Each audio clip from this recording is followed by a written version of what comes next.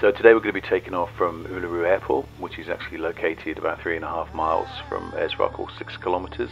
So today we're going to be leaving Ayers Rock Airport and heading out for a short 6-kilometer flight to Uluru and back again. So you might have noticed there's somebody with me today in the cockpit of this Diamond DV20, and that's Jen. She's flying while I do the talking.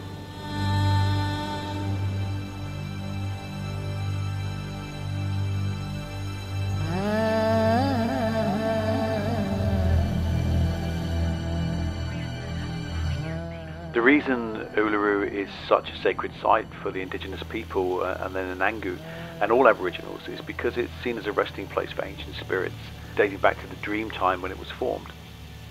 The rock itself is composed of a type of sandstone called Olgas, which is very coarse grained.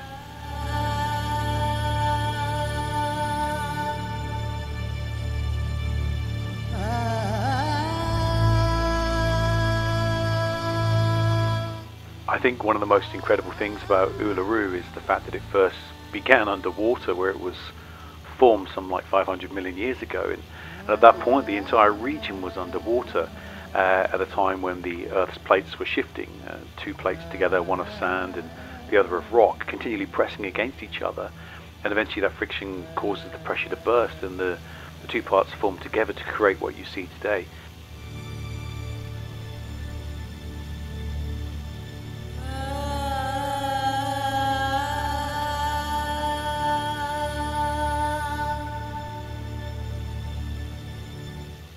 As we're flying over, you'll be able to have a look at how the water erosion from the rain runoff has actually formed the steep valleys on either side.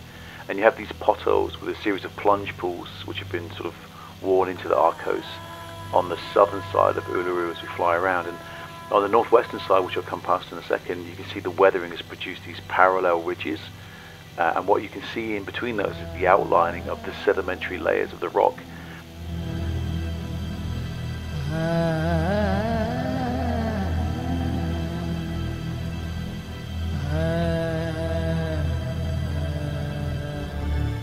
So as Jen makes her final approach into Ayers Rock Airport, we're going to say goodbye and thank you so much for flying with us here at Uluru, and we hope that you come back. We're going to make a lot more of these videos, find some amazing places around the world to fly and to teach you more about them.